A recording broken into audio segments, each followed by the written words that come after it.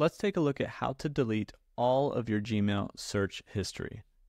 The search history we're talking about is when you click on this search tab, you start to see some of the historical searches you've made. When you start to type in anything, you might see some pop up for that as well.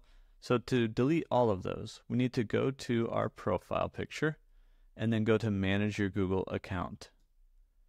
Inside of here, we're going to go to Data and Privacy here on the left, and then we're going to scroll down to Things You've Done and Places You've Been. So this is all of your history settings.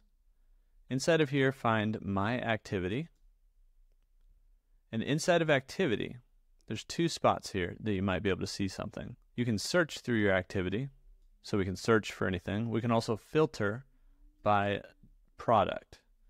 And so if we scroll through our Google products here, you might see Gmail pop up and you could filter by that. But another way that you can find your searches, if you don't see it there, like I didn't see it there, is clicking these three dots here in the search bar and then going down here to Other Activity. Inside of Other Activity, we can manage the history of a few different places, including, if we scroll down, our Google Workspace search history. That's Google Drive and Gmail. Now, if this is turned on, you'll have a search history. It's probably turned on automatically for you. So we're going to manage this. And if we scroll down a little bit, there's a few things we can do. We can set an auto delete. And so we could say, hey, I want this stuff to delete after 3 months or whatnot. And you can adjust that and save it. You can also just turn off the Workspace search history. So any searches made within the products like Gmail and Google Drive, you can turn that off if you want it to not even store the search history. And then if we scroll down, we'll see the history here.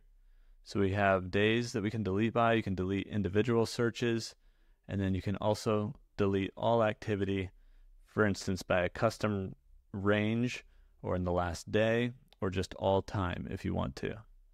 And so this would delete all of the activity, all of the searches forever, basically, as they go back to when it first started. And you can click this delete button here to then delete all that activity, and you'll see it's all been deleted. So that's how you can see and find that Gmail search history and be able to actually delete it and change your settings if you don't want it to keep that. Now I'm going to go back a page or two here, back to the activity settings. And so inside of search your activity, we clicked these three dots and we clicked on other activity. There's also delete activity by. I just wanted to take a quick look at this. So you can basically just delete all activity as well if you want to. So this is every product, Google searches, YouTube searches, you name it. You can see down here, I searched for how to delete your Gmail search history.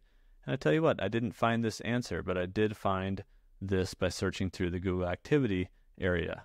So this is how you can narrow down any of that activity and be able to delete it or remove search histories. The other way that you can do it here in the Gmail app is if you have a search. I'm going to type in test, so I actually have a search. Now I've got this search here. You can hover over it and just delete them individually as well.